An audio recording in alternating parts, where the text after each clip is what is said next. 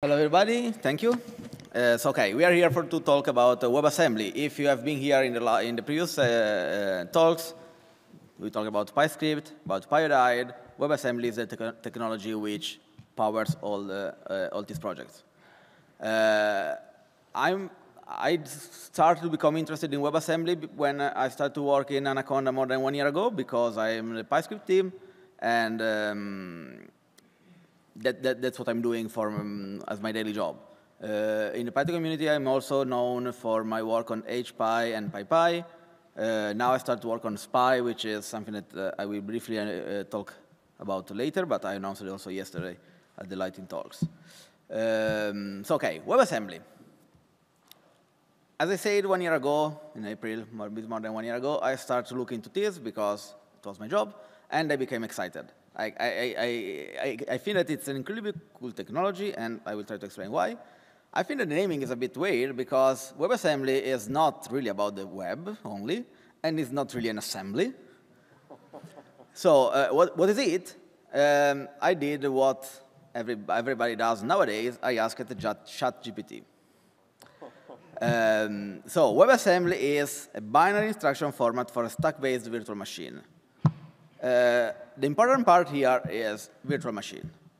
So the correct way of thinking of WebAssembly is as a virtual machine or a CPU, like it's an instruction set. It's a virtual CPU which runs in many places, including in the browser. A distinctive feature of WebAssembly is that it's designed in such a way to be completely sandboxed and safe to execute, so you can execute untrusted code inside, for example, a browser, and be sure that it can't do anything malicious. And it's a virtual CPU. It can run everywhere there is a support for it. Browser is the main example, but you can run it outside the browsers, and that's why the web thing is not completely true. For example, you can run it inside Node.js, which is the same virtual machine that powers JavaScript in the browser, in Node. In Chrome, sorry. But there are also independent runtimes for WebAssembly. One is WASM time, which is just like you can run from the command line, WASM time, blah, blah, .wasm. There is WASMer. There are many, many other. Also because WebAssembly is pretty small as an instruction set, so it's kind of easy to write a virtual machine for it. But since it runs in the browser, we can think of it as the most ubiquitous virtual machine ever, because if you compile something to WebAssembly, it runs everywhere, in desktop, in mobile, in Wear devices. So that's one of the reasons why it's becoming so popular. It's a standard. It's developed by an organization we call Bytecode Alliance, where companies and I think also individuals can join and help the development. So you need to think of WASM as a CPU, and it means that unless you're doing something very, very specialized, you are never going to write WebAssembly by yourself, by hand. It's mostly used as a compilation target, so you can start from high-level languages, C, C++, or etc., and compile them using a compiler to WebAssembly and then run it.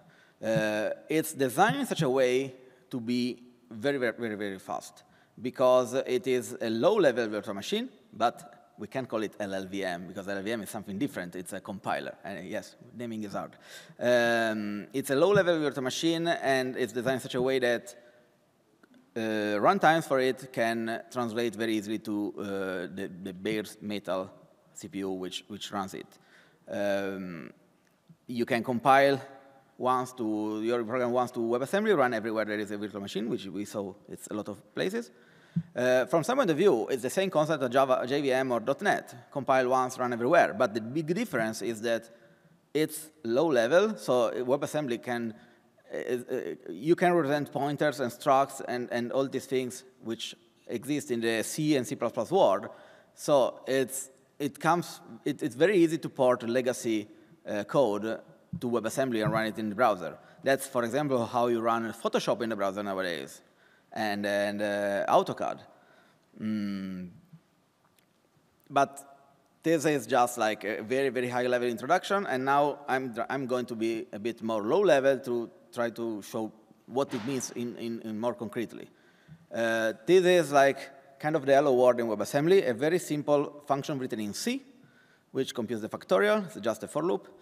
And we can compile it, for example, using Slang, the C compiler coming with LLVM, to WebAssembly. This is the command line which I used. It's not important. The important part is that it generates a WASM file, which is binary, and we can execute it later.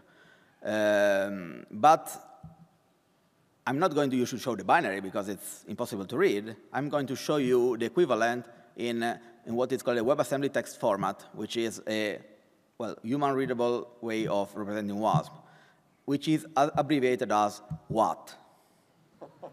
And this is one of the reasons why I wanted to do this talk, was to show this picture. So this is how the factorial looks like in WAT. I'm not going to explain everything because it doesn't make any sense, but it's a kind of Lisp-like representation. So you see that inside the WAT, you have a function, which is called factorial, and you take one parameter, which is an integer, 32 bits. It returns an integer, and you have local variables, and this is the loop. And you can see the instructions are very low level. So A plus B becomes this, and the compiler knows that this is the type of A and B, and this is the instruction to get a local variable. So if you are a WebAssembly virtual machine, it's very easy to compile this to native code. That's why WebAssembly gets very, very high speed.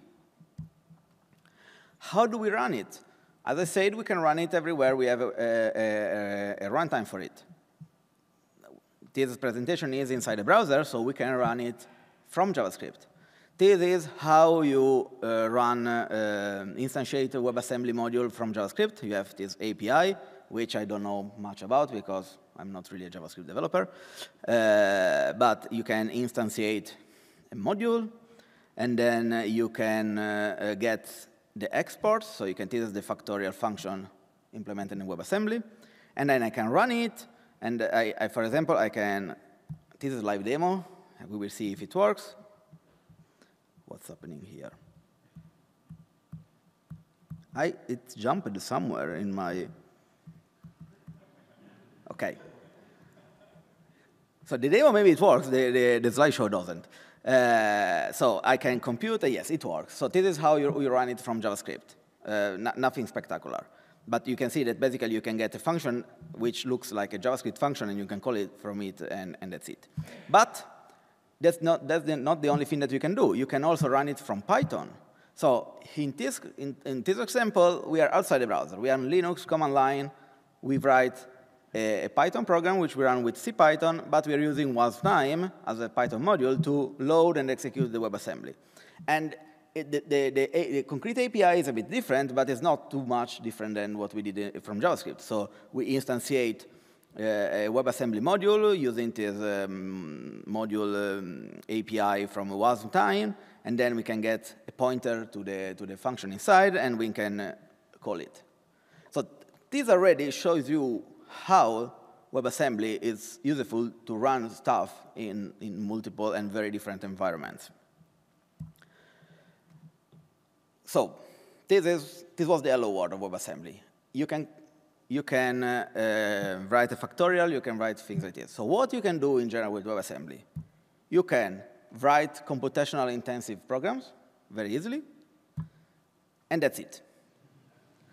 But really, like by default, that's the only thing that WebAssembly lets you to do. I said earlier that it's sandboxed and safe, which means that by default, you cannot do anything. You cannot interact with the external system. You don't have any access to the file system. You cannot do any network connection. You can do any I/O. You cannot even print to the terminal. You don't have any access to system call. You don't even have libc, so you cannot do malloc and free. That's how you become very safe. But you say it's like this is not very useful, so you say, what are you talking about? The way we escape from the sandboxing is this concept of WebAssembly imports. So whenever I write a WebAssembly module, I can declare that I expect some imports from the outside. which are functions. I can say that I expect a function which takes an integer and do something and returns a float, or something like this. And the imports must be provided by the host. And the host in the example before is the JavaScript program which calls my WebAssembly, or my Python program which calls my WebAssembly. This is the host. And the host can decide how to provide a functionality that the WebAssembly expects. And since it has full control over it, it can make sure that you're not reading the wrong files, for example. Let's try to become, again, more concrete. This is the second example. It's, again, something very simple, but it's a function written in C. And here you can see that I have two external functions, which one from printing a string and one from printing a single integer. And I am using it from this very simple C function. And clang compiles these external function references to WebAssembly imports. So I can compile this to WebAssembly. I get the WAT file, well, also the WASM binary, of course. And you can see that inside the WAT, I have these imports. So when I instantiate it from JavaScript or from Python, I need to provide these two functions from the outside. This is how you do it from JavaScript. So I implement printInt in JavaScript, and I implement it by simply calling console.log, of course. We will see later printstr. And then I define this object in which I put my imports. And then when I instantiate my module, I pass the import objects. And then the WebAssembly runtime does the magic to put all the wires together. And so my counter function will call, when from C I call, from here in C I call printstr, then WebAssembly will call this function implemented in JavaScript. So as I said, printInt is very easy to implement. PrintString is much harder. Why? Because WebAssembly speaks only numbers. And from the WebAssembly point of view, the memory is a big, giant JavaScript array. So if I have a string in C, it's a pointer to the memory, a pointer of bytes, to a string of bytes. And it's basically an index inside the JavaScript array. And when I pass a pointer from C to JavaScript, well, what JavaScript receives is a number. It's the offset in the memory inside this array. So if I want to extract a string from memory, I need to read it one by one, for example. This is how I can get a reference to the WebAssembly memory from JavaScript. It's an array. There's some JavaScript thing which I don't really understand, copied and pasted from Stack Overflow, probably. This is code that you should not show to children. I hope that Roberto, who has his kid, is not here, because I don't want him to see this. It's very, very wrong code, but you get the idea. You read byte by byte until you find a 0, which is the end of the string from the C point of view. And I'm building the JavaScript string, which is equivalent to what it's in my WebAssembly memory. And that's how I can finally print it. And I can do the same from Python. I can load my WebAssembly module using once time, and then I need to pass two imports again, print num and print str. And print num is very easy to do. And print str is basically the same. This is how you access WebAssembly module from Python using once time. And you see it's basically the same kind of stuff. You iterate until you find a 0, and you read character by character in building a string. This is also not very good Python code. I don't have the excuse that I don't know how to run Python. I mean, I know how to write better Python code, but I think this is easier to read. This is how WebAssembly and their outside world communicate. But in order to be useful, you need to provide a lot of functionality. And I think that a good example is how do you implement a file system. And this is where you can really start to understand the power of WebAssembly and the way you can use it as a kind of lightweight container and virtualization system. Imagine that you want to access the file system.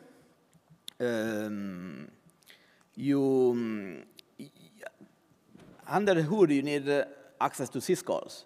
You need access to a syscall to open a file, to read and write from files. And you can use them as imports. So your WebAssembly module will expect this kind of imports, and it's up to the host to decide what to do with them.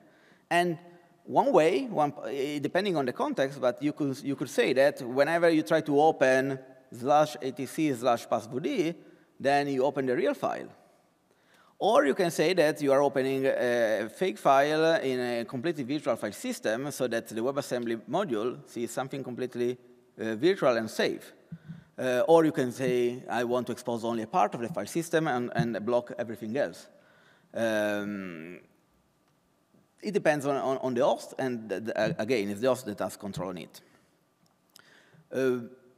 We are starting from the ground. I showed you something very simple with no imports. Then I start to write a couple of imports myself. Then I'm talking about the file system. I'm not telling that you should re-implement an operating system every time you want to use WebAssembly. Fortunately, there are ways to, well, there are projects which did it for us. The most well-known project in this area is Emscripten. And it's basically something which tries to simulate a POSIX environment inside WebAssembly. So from the point of view of you as a programmer, you use Emscripten, and you can write your program using the normal syscalls, most of them, and Emscripten will provide them in a simulated environment in JavaScript. Emscripten is really written in such a way to be as much compatible as possible with legacy code. So it's really trying to simulate the POSIX world. It has a lot of existing libraries re-implemented in the context of the browser. So for example, you can use libstl for drawing on the screen, and Emscripten will take care of translating this call into a canvas. So your SDL Pygame program can run in the browser using this technology. But since all the runtime is implemented in large part in JavaScript, it means that it works only if you have a WebAssembly runtime, which supports also JavaScript, which is the browser or Node.js. If you want to compile something with Emscripten and run it with other runtimes, it's not going to work. There is another way of accessing the external world, which is called WASI. And you can think of WASI, which is a WebAssembly system interface, I think. Why I didn't write it in the slides. WASI, you can think of it as a standard library of imports. It's a standard developed by the Bytecode Alliance in which say, oh, if you want to open a file, you need to have this import, and then the host knows how to deal with it. If you want to write to the network, you can have this import, and then the host will see that you want to write the network and provide a good import for it. And again, it's up to you when you start the program to decide how to configure WASI to give access to the real file system or to a fake one, and etc. From some point of view, it's kind of the same problem space of Emscripten, but a rule of thumb is that if you want to run your program in the browser, use Emscripten. If you want to run your WASM program on the server using these runtimes, use WASI. It's not completely true, but it's a good starting point. There are people who run WASI in the browser because you can implement these imports also in JavaScript, as I did before. So, but it's a good starting point to understand the difference.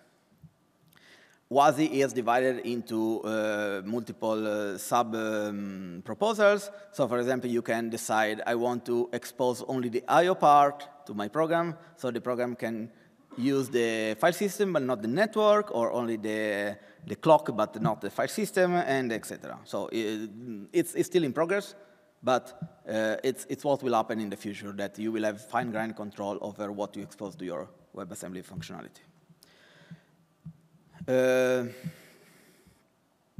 What we talked so far was how to access the external world from WASM, but WebAssembly, the virtual machine itself, is also gaining a lot of functionalities. And this is also what is getting me excited a lot in this context space, because The first iteration of WebAssembly was a very low-level virtual machine. It was a virtual machine designed to run C programs with C semantics. So you have pointers, you have structs, you have memory, which is this giant JavaScript array, and not much. But now WebAssembly is slowly gaining one by one features which are useful for higher level programming languages. You have exception handling, which means that you can have two WebAssembly modules, one written in C++ and the other written in, well, not Python, but imagine Python, and I can raise an exception from C++ and catch it from Python, and vice versa. This is not there yet, but it can be. And there is another proposal for garbage collector, so you can have a WebAssembly language compared to WebAssembly, which use the garbage collector provided by the host. And the browser are very, very good garbage collectors, better than what we have in Python world. So basically, WebAssembly is becoming a platform for multi-language interoperability, and I think that this is something that we will see more and more in the future.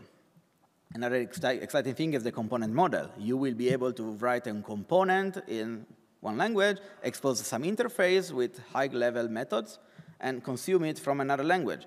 So I can imagine a future in which I write components in WebAssembly in Rust and consume it with Python, and then vice versa, and etc. So I think we are going towards this model of multi-language interoperability. We will see if I'm right. We are at EuroPython, and I didn't speak much about Python yet. What about WebAssembly and Python? If you want to run Python in the browser, you can use Pyodide, that Roman just talked about. You can use Pyodide inside the browser using PyScript, which is like a layer on top of it. And in this case, you are basically executing CPython compiled to WebAssembly. So it's an interpreter of Python running inside the browser, exactly as on my x86 computer, I have an interpreter running on my CPU. So you have Pyodide, which is basically CPython, plus a lot of pre-built scientific libraries, and not only scientific libraries, already compiled by the Pyodide team, plus an incredibly cool piece of technology which allows you to interoperate with JavaScript. Then we have MicroPython, which is also getting support for WebAssembly and JavaScript integration. Then, of course, we have PyScript, that it's what pays my salary, actually. And there is Jupyter Lite, which is as same as Jupyter, but with the notebook, the kernel of the notebooks running in the browser and not on the server, again, using Pyodide. And there is PyScript.com, which is this service offered by Anaconda to make it very, very easy to write and deploy and share Python apps. And what I talked yesterday at Lightning Talks, in case anybody was here, I started work a few weeks ago on Spy, which will be a compiler from Python to WebAssembly. So not only not an interpreter in which you have to download a big runtime, but you will be able to compile your Python program directly to WebAssembly. But it's, well, very, very early stage and a lot of work in progress. So I think I'm done with my presentation. This is the link to the GitHub where you can find the examples and a link to the slides. And yeah, that's it.